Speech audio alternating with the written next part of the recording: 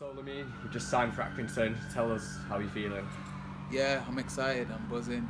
Can't wait to get going in the season and show what I'm made of. And it's an opportunity for me to play good and show the Accrington fans and Accrington, the club itself, how good of a player I can be and how I can help the team push on. You come in from Leicester, been there from a young age.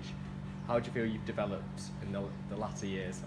I think I've developed well. I'm a midfielder. I've trained with the likes of Kante and Didi, which are players that I am most suitable to and that I may see as like an idol to basically enhance my performance, and I look up to them. So yeah, it's been good and I've learned a lot of things, and I'd like to take it on board now into men's football, and hopefully you lot can see more.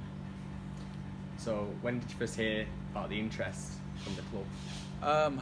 Heard towards near the end of the season, heard interest from the club, and obviously it was good to hear interest.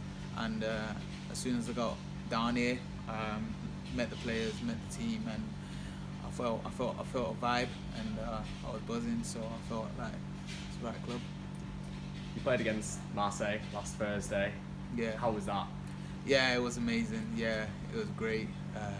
Marseille are a big team, big French team, and me and the lads, we played well to keep in the game and to win the game. And winning's always a great feeling, though, isn't it?